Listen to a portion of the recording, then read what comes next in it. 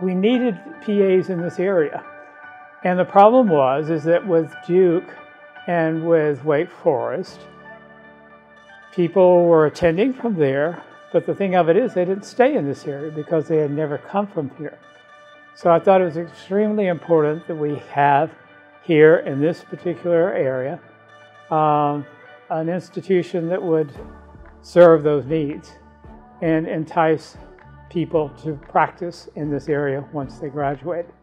And it took a little time to do it, but it worked. The main thing is we've developed the quality and we stay with the quality, and that's the most important thing, to be able to take care of patients, because that's what it is to care for patients.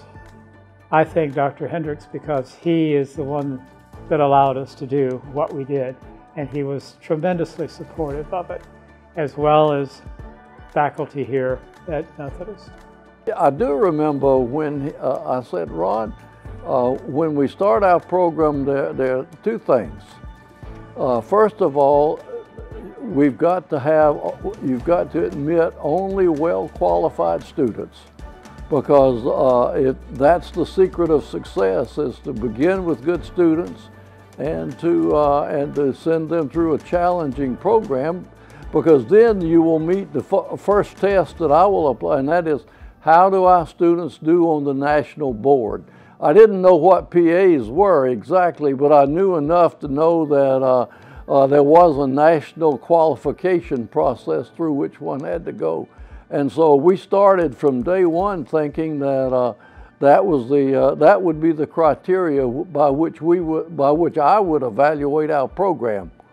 PA program has enhanced the reputation of the school. It's brought us good students. It has helped focus the purpose of education is to prepare students to be of service to the society in which they live.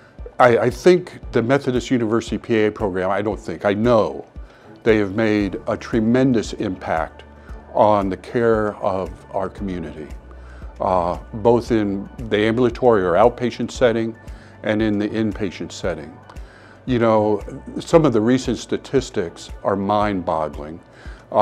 Within the Cape Fear Valley Health System, we have several hundred physician assistants. Over 47% of them are Methodist University PA graduates. I was just sharing, right before I came over, those statistics with the CEO of the health system, Mr. Mike Nagowski, and he's tremendously impressed with our graduates and their contribution to the care of people in our community. You know, initially our applicants were very local, within the few counties surrounding Cumberland County. Now we have applicants from all over the country because of the quality of our program, the quality of the teaching, our human anatomy lab, the quality of our faculty. Interaction with the students, that was the other big draw that keeps me here. So you know them by their names, you know if they have kids, if they've got even marital troubles. I mean, you just know so much about them that allows them to go through, which again makes it more personal. And it becomes a personal one-on-one relationship with each student to make sure one thing happens, and that's for them to graduate here as the best healthcare professional that they can be. And we just want to give them a good, strong foundation, which is what we do here. We give them the foundation of all the axioms and the laws of medicine, and we relate it to the clinical expertise that they're going to have to to demonstrate later on, and they actually build their own superstructure, and they're phenomenal at it. When people ask you, there's two ways to get to ask you, where'd you go to school? It's either, where'd you go to school? Or, where did you go to school? It's like, you say Methodist, they're like, oh, yes, yeah, okay. And they know it. And time again, year after year, when we talk to the preceptors that the students go out to, they are so pleased because they're well prepared. So every year we receive over 1,000 applications for just 40 seats. Once we get beyond the application, then we look at selecting students for an interview. And every year we interview close to around 100 people for the 40 seats in our alternate list.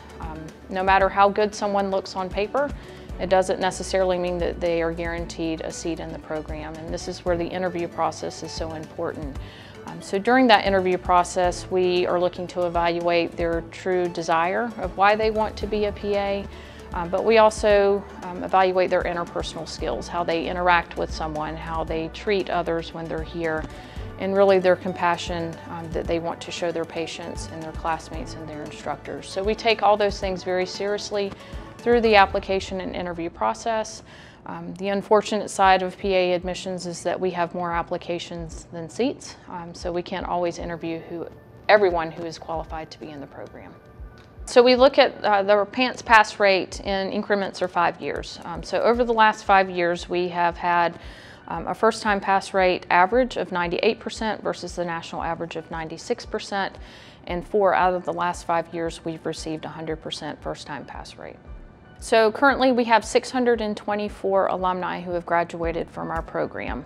75% of them are practicing in North Carolina, with many of them staying here in the Fayetteville area and surrounding counties.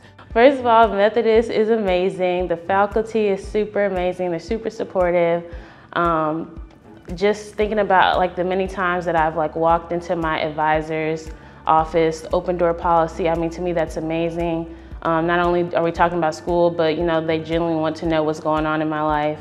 I feel like we're getting prepared. They're truly gearing us up for the work field. I mean, the amount of credits that we're taking is super high, and it's like, oh man, how are we getting through it? But it's interesting, as you're going through your classes, you're seeing that, man, I really am learning this stuff because the topics tend to overlap. And it's just great to know that my knowledge is being reinforced in other classes. The class size for sure is something that stands out to me. We have a cohort of 40 students, and I love that small classroom feel because not only am I getting close with the faculty members, but I'm also getting close to my classmates, and everyone's been super supportive, and I consider them like my second family from home. And we're going through a really tough academic process, and we're getting geared up to prepare to be clinicians. And so when you're in a stressful environment like that, it's great to have a great niche of support and knowing that you can rely on your classmates too. So we prepare our students in an excellent way for what they're going to encounter, and then they always have a steep uphill climb, a lot of on-the-job training afterwards, which is why it's important for us as faculty to make sure that we provide mentorship even after graduation, and we get our alumni set up with other alumni and other providers that are going to help them learn and grow even after they leave here. I hope that we maintain that family atmosphere that I think makes us what we are. As we expand and grow and things become more technology focused, I think we have to be careful of that. But I think that the people that we have here all feel the same way and are going to keep that in focus as well. So I hope that we maintain that. I think that is our secret sauce. I think that is what makes us us.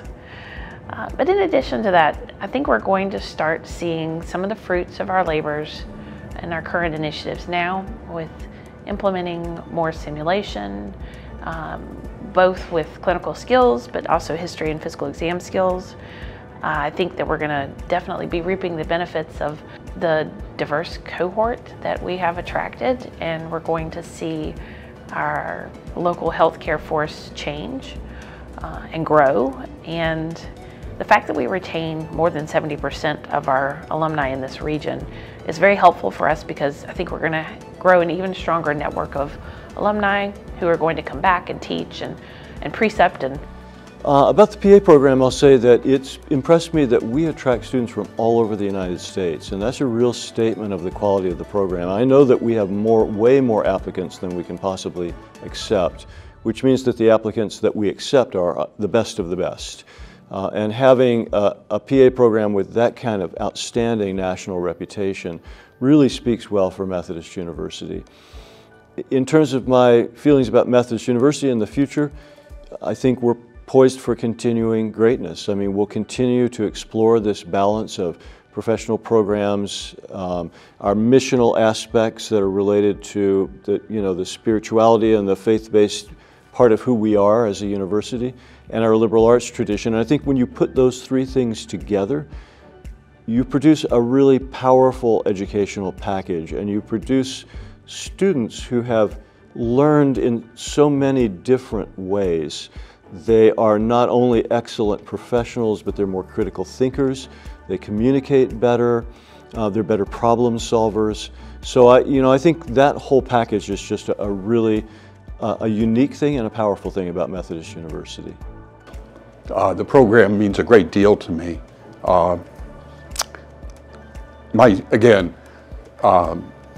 The CEO I work with made a comment to me the other day. He said, "Chris, what a legacy you're leaving, or you have, with the Methodist University PA program." And I can't thank everyone enough. It means the world to me. But, and it's not about the money. If you talk to anybody around here, it's not about money. It's not about, fancy regalia. It's about the students. And that's what makes us who we are. And they go out and demonstrate, probably unconsciously, that they're worth their weight in gold. Worth their weight in gold. Having been a part of the original PA program and seeing it flourish and develop over the years is certainly one of the things that I remember with great joy. Methodist itself has been very much a home for me and very much a family for me, and provided a lot of opportunities. So I think it's important for our alumni to know how important they are, how much we rely on them, and how thankful we are for their continued support in all sorts of different ways. It's something that doesn't get recognized often enough or said often enough, is thank you to them for not only being great healthcare providers, but also giving back to their profession.